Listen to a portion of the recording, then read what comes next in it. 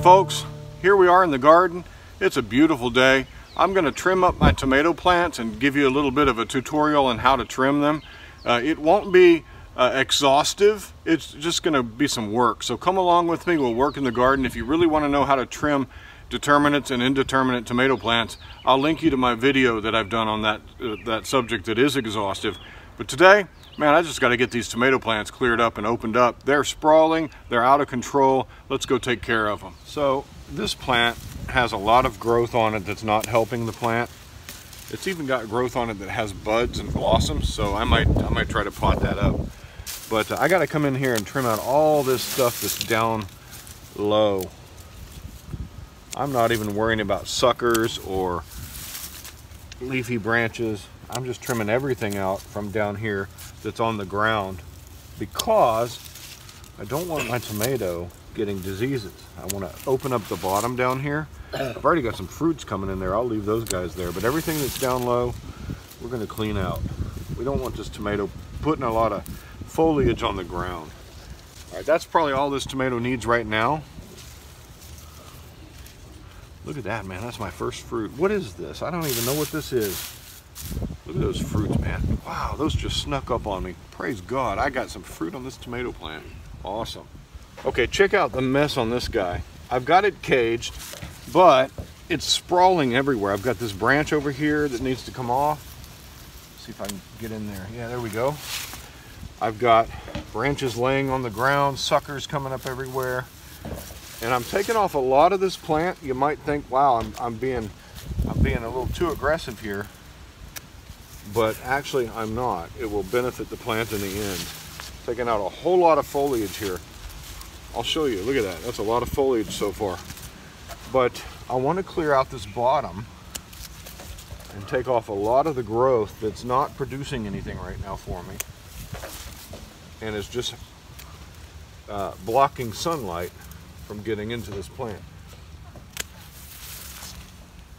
I want to make this plant a little more upright. I'm even going to take this one off here. There we go. Now the plant is a whole lot more open now. It looks like I reduced this plant by a lot. There's a sucker I'm going to take off. But this will help the plant fill out this cage a little more vertically, which is what I'm after, and open up the bottom down here so it doesn't get all kinds of blight. All right, I'm not sure if you can see this, but this is a black crim. It is an indeterminate plant, but it is acting like a determinate, bushing out. I've let it go too far here. So I'm going to start clearing out the bottom and opening up all of this space down here and removing a lot of foliage from down below just to get this plant in a situation where it can actually grow taller and stronger without all this growth on the bottom. This is a good example. This is a main vine right here, this main stem. This is a foliage stem. This stem right here, this entire thing will not produce any fruit. The fruit comes from these little suckers right here that grow in the crotch.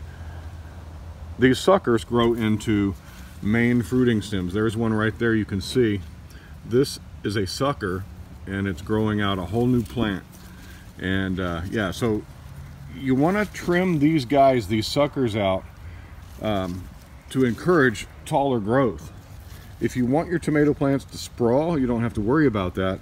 But those suckers though are what, see, this is actually a sucker that has, grown and become a main fruiting section of this plant. But you can see it began in the crotch of this main vine here and this foliage stem.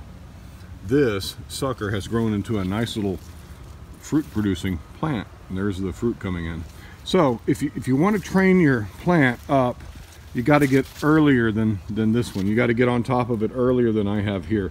But I want to clear out some of the foliage down here, some of this undergrowth, because that's really bad, dense, and not healthy. So I'm going to clear out some of this stuff.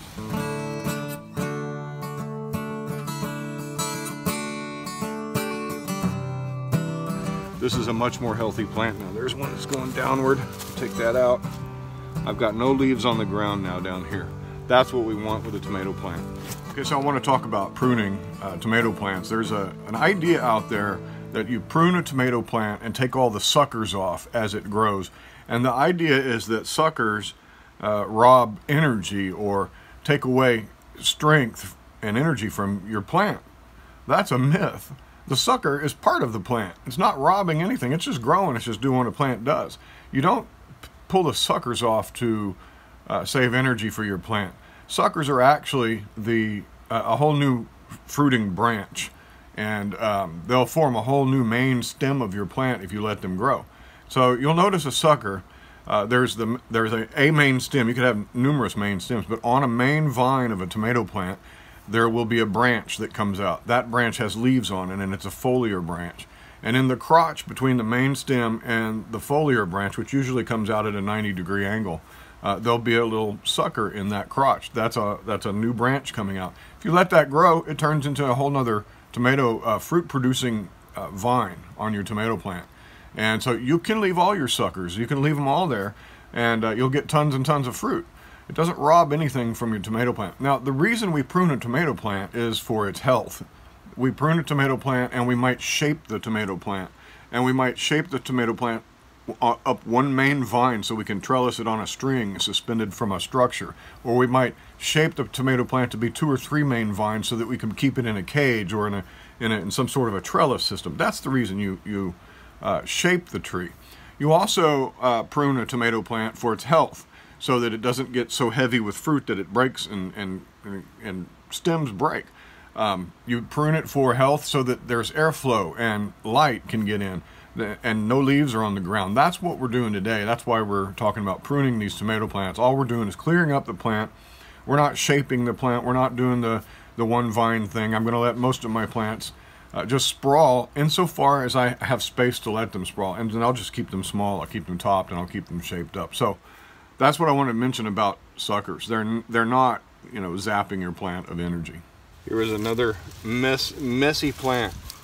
We've got all kinds of stuff going on down here. I can't even tell what's going on. I'm just going to start cutting and removing foliage from the lower levels here because it's not helping the plant at all. I've got suckers down here growing on the ground. I've got stuff that needs to come out. Wow. We've got plants everywhere.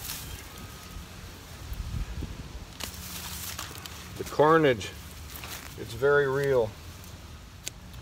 Now, a lot of folks plant tomatoes entirely too close. Let me show you what I've got here. These are too close. These plants are planted 2 feet apart and 2 feet apart that way. That's the closest I will put tomatoes. I've learned my lesson. I tried to get 3 across in this bed in the past, and it just becomes a jungle, and it becomes a diseased jungle. Now that I've opened these plants up, you can see that there's space in there. This plant has no leaves laying on the ground. This plant has no leaves laying on the ground, although it's got 2 main stems here, and it branches off into a 3rd there. This will be a big plant, but I can keep it in this cage and keep it trimmed back, and that should give me some fruit. So yeah, 2 feet spacing minimum is what I'm going to go for from now on. In this bed over here, in the years past, I had them 3 across, and man, it was unruly. I lost a lot of fruit. I had a lot of disease, a lot of blight. But yeah, these guys here, now they're trimmed up. They still look pretty dense. Look at that. I mean, that's still a lot of foliage. But look what I've taken off. I've taken that off. I've taken all that off. And that will help these plants to grow healthy and strong. Now we got to deal with these guys. All right, so now we can direct the growth of this plant into the cage, and we can take off growth that is, see, I want that one, but I want it to be tidy down here too. So now I've gone in here and I've cleared out this area down here so that this tomato plant has good airflow, nothing's touching the ground. This plant will not get blighted. It's in good shape now. There are 3 main vines here, and they branch out into several others up top. I'll have to tie this tomato plant to the cage, but once it gets about here and about right here, I'm going to continually top this plant and stop its growth. And don't be afraid to sacrifice. If you come in here and you say, wow, this branch right here, let me show you. This branch right here, look how thick that is. Don't be afraid to chop it if it's not contributing to your plant's growth. All right? That plant is now much more healthy than it was before. This is all the trimmings from today from tomato geddon, and we're going to put these in a compost pile. Now, you can root these cuttings if you put them in very moist soil and you stay on top of keeping them watered.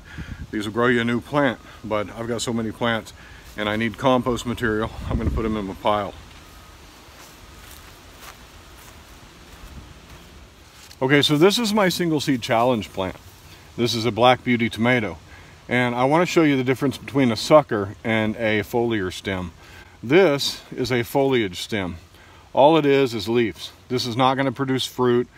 This is a whole new plant, and you can see that if you let this grow, it becomes a main vine. I've got one up here I'll show you in a second, but this is a sucker. If you want to keep your plant tidied up and growing just 1, 2, or 3 main vines, you want to take out all these suckers. Then if you've already got some main vines going, just come in and snip them out just like that. I'm also going to snip out half of this foliar branch because it's leaning toward the ground. And I'm going to clean up the foliar branches down here, the other ones that are also leaning toward the ground, because I don't want them touching the ground. Now I've got some suckers in here that I don't need. I'll take those out too. There we go. Because I want all my fruit to be up there. I want my plant to grow vertical, and I want these 3 main vines here to be my fruit-bearing vines. I don't need a whole bunch of other vines for this container and this cage. The biggest I need it to be is 3 main vines. However, up at the top, you can see a good example of when a sucker grows. This is the foliage branch right here. And right here in the crotch is the sucker, which grows up into a whole new plant, and you can see that it's got buds coming in, blossoms coming in. This sucker is a whole new plant, and it puts on fruit. I don't need this one. As healthy as that looks, I don't need it, so I'm going to trim it off. There we go. Now I could take this and plant it, and I could root this and make a whole nother plant, but I didn't need it there because I've already got a main vine here. I've already got fruit coming in here. I've got a main vine over here with some suckers that I'm going to need to trim out, like that one. Because I want to manage the growth of this plant. I don't want this plant just to go crazy and put on so much fruit that it's going to break under its own weight. I just want enough fruit that will be appropriate for a 20-gallon container here. So there's a sucker there I need to take out. Okay, got the bottoms cleared out a bit. You can see that it's a whole lot nicer under there. I can go and put some more mulch down there, and you can see where I've trimmed up a little bit here and there. Put some cages around some of these guys. They need to be supported, and I will continue to direct their growth just by placing them inside the cage, making sure they stay in there. And as they grow up here, I'll grow them to the top of the cage, let them get about a foot taller, and then I'll start topping them off. This is what we want. A nice open vine, no leaves touching the ground, nice airy understory here, so that you can get in and work on your garden. You can put mulch down and no leaves are touching the ground. Hey, thank you for joining me on Black Gumbo Southern Gardening. It's nice to get some work done on such a beautiful day, and I'm so grateful that you watched our channel. Please subscribe if you haven't. Follow us on Facebook, follow us on Instagram. We'll talk to you next time. Happy gardening to you. Bye-bye.